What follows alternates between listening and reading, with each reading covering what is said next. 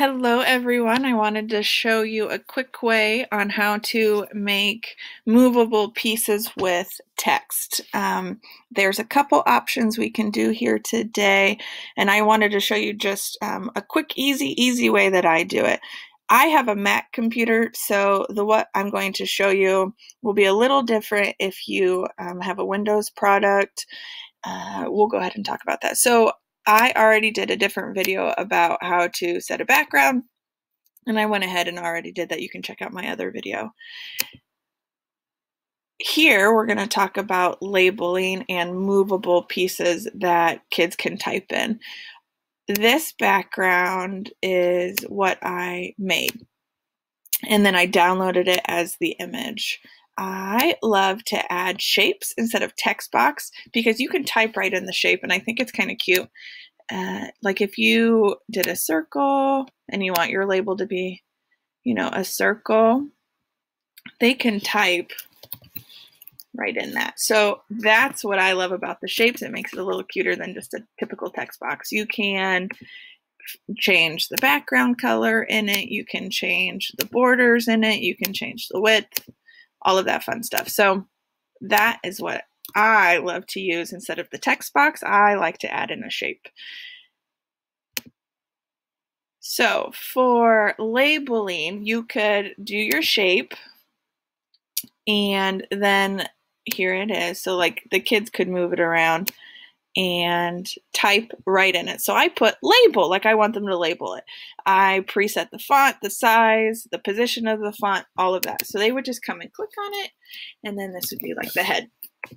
They can do that, submit this to you, and done. Now, if you have kids that need a little bit more assistance with typing and you want them to move the piece. So again, this was my set background that I showed you. And then over here, I added the shape again. That way they can move that piece, nothing else behind it. They can move just the shape I added. So I could put head, and then they could come over here and drag it, right? And put it where it belongs. Now, I have students that struggle with tapping too much on the screen. So if they were tapping, they would be able to write over, and then you'd be like, where'd that go? What you would do is simply screenshot it. If you're on a Windows product, you would use your snipping tool. You can find it. I know there's down like a search bar you can find it from. On a Mac, you would hit Command-Shift-4 and then drag over what you want. So that's Command-Shift-4. You would hold it all at the same time and then see how it screenshotted it. It will pop up on my desktop. Snipping tool, I believe it pulls up in a window. And there it goes, right there. So I'm going to take it and just simply drag it onto my slide, and then we see that it showed up. And I want to be able to size it. So I'm going to click on this one and hit delete. Then I'm going to come to my picture, right? And I'm going to size it just to make sure it fits like I want it to and looks cute like I want it to. And then there it is. So now it becomes a picture or an image, and the kids can't edit it. Like the rest of these, they could type on. And I would literally just go through, and now we got the beak and the body, right? And then I'm going to hit Command-Shift-4 at the same time.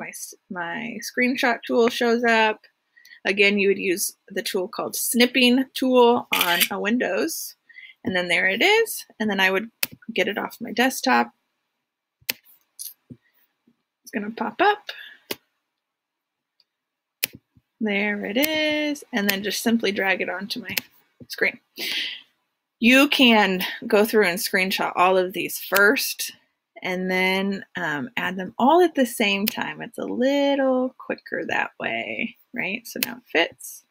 See, this one was the edit text box, and I don't want them to be able to edit my box. There it is. So I would go through and do all of that.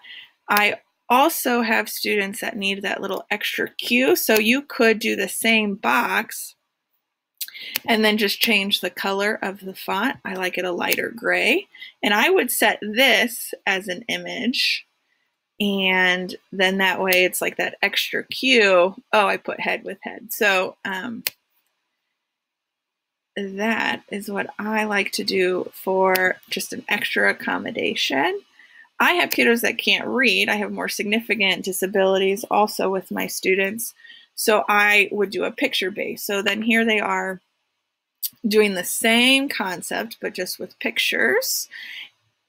Here I added the picture. Yep, there it is. These ones I already screenshotted, and then they can just simply, boom, there it goes. So it becomes one image. You can group them, I've noticed. So like if I have this one and I want to highlight over all of it and see how it grabs all of it, and I would right click or 2 fingers on your keypad and hit group.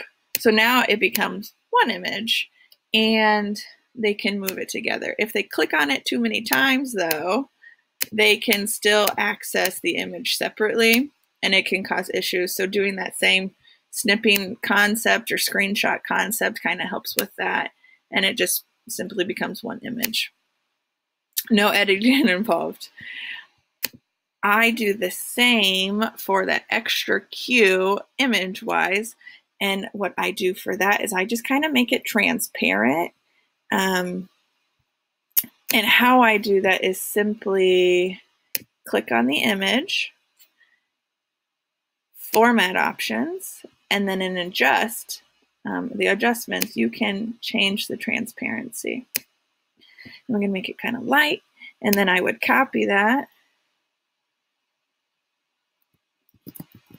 See, and then I would add it to the box and then set that as my background. So right now it is set as my background. That way the kids can simply match.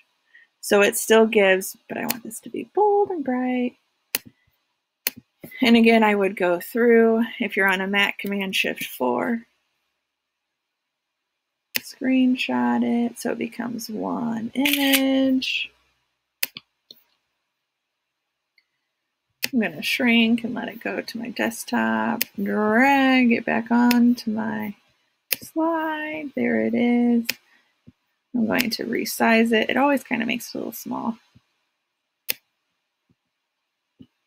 Yeah, that's about right. I'm going to simply, if you just hold and drag over things, it highlights all that you've dragged over.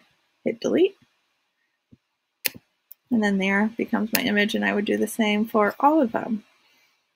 So I hope that helps with dragging answers. You can do text, you can do pictures. Screenshot is Command-Shift-4 on a Mac, or the snipping tool if you are on a Windows product. Hope this helps.